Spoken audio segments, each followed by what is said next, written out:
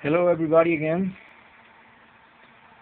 This is my video number 2 in which I will be explaining and having a few demonstrations on how the steel wool works, and specifically I'm going to have a very clear explanation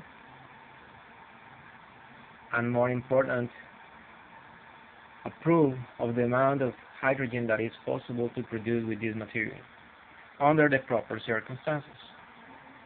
Right here I have this material. It's just two plates of stainless steel wool that are using at this precise moment fiberglass as an insulating material.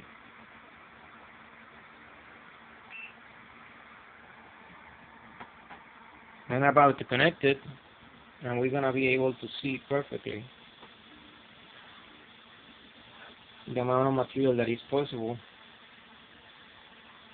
to get out of this material, the amount of hydrogen that it will be produced.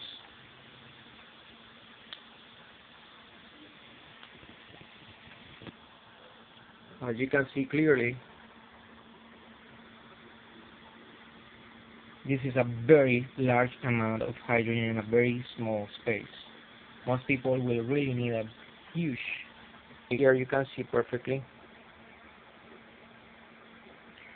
the consumption is equal to 68 amps. For that reason, it's just my recommendation to everybody that whoever is using this kind of system have a separate electric system and a separate alternator, as I already have installed in my vehicle. Right here we have the big unit that I call big, but compared to many people it's fairly small. This unit is capable to produce cubic feet of hydrogen per minute. It's not that big, and more important is my stepstone in which I open the door for everybody to comprehend how this system works. As I mentioned in the past, I advise everybody that if they are willing to make an investment in this technology, to have a separate electric system, and more important than that, I recommend a large PWM. That in my third video it will be available for everybody to see, but at this precise moment the only thing that I'm interested in is to give example of what this unit is capable to produce. Right here we have my large PWM. This is my master, capable of 750 amps. I'm gonna turn it on in its minimum, and you will see that we will be consuming a minimum of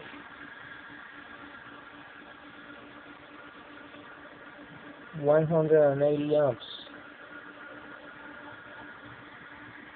Right here you can see the amount of hydrogen, and more important, you can see that even in the minimum possible amount of amperes that these units can produce, we are already producing 4 cubic feet of hydrogen. I will be stepping it up all the way to its maximum capacity.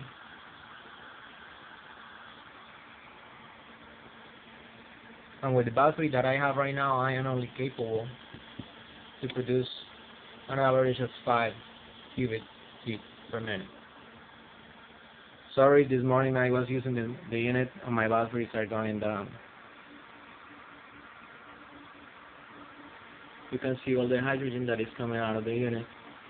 I always recommend that whoever is dealing with this have a good quality pump and have a decent radiator system installed.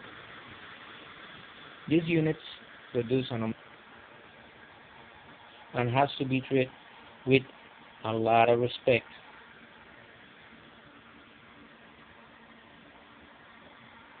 I will be opening on eBay that will be selling these units in their own cartridges. I will not be willing to sell them out of the cartridges because the assembly requires machine operation of many kinds. Here I'm gonna open again the system.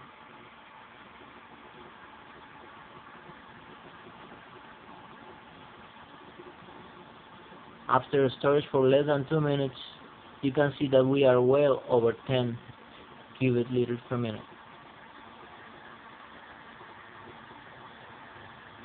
Very visible. Now my battery is going down in the worst possible way, so I'm gonna be shutting down the system.